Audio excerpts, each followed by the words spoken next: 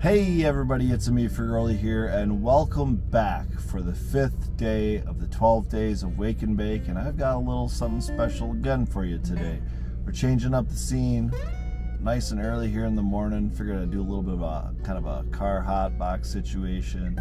Don't worry, we're not driving, cars parked, all that good stuff. But today we're coming at you with something that might remind you of the flight, but a little bit different. This time, it's the Red Setter Farms Party Pack. So this thing is pretty sweet. It's a 4-gram total party pack from Red Setter Farms. Make sure you check him out on Instagram and YouTube. There's his logo. It's just a beautifully designed and branded tin with a variety of 4 king-size raw cones, all different flavors. And you know what? These aren't king-size raw cones, but they're king-size element cones. My bad. He does use the Elements brand. Personally, I prefer the raw cone, but you know, everyone's got their own preference.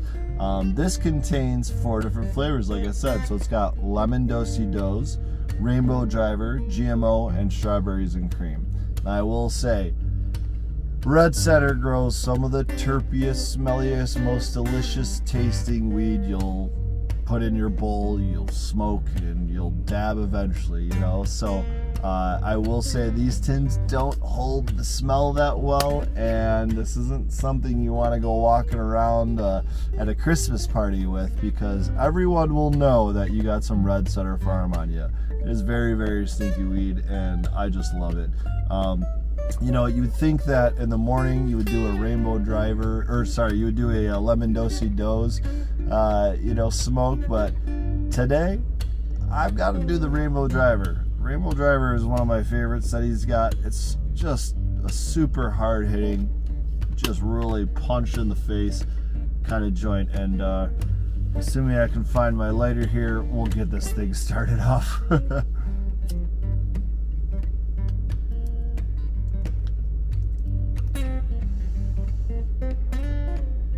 Ooh, that's delicious. It reminds me of some like kind of that like chemi flavor, in my opinion. Kind of along the lines of like biochem or something like that. I'm actually not sure what the lineage is even on this strain. I just know that every time I smoke it, it just punches me in the face.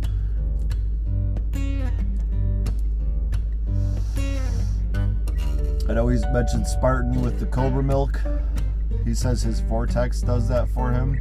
I know I've mentioned in the past, a lot of the white strains do that for me. It's like a very kind of a narcotic feeling.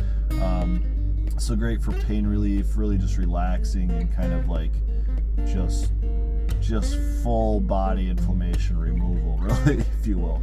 So it's a great smoke, and I really enjoy it. And plus, Red Setter grows some great weed. Make sure you guys check them out, Red Setter Farms, on Instagram and YouTube. You can also find them with us on the MBGS, Michigan Bros Grows show, every Sunday at 9 p.m. Cheers, guys. Happy 5th day of the 12 days of Wake and Bake.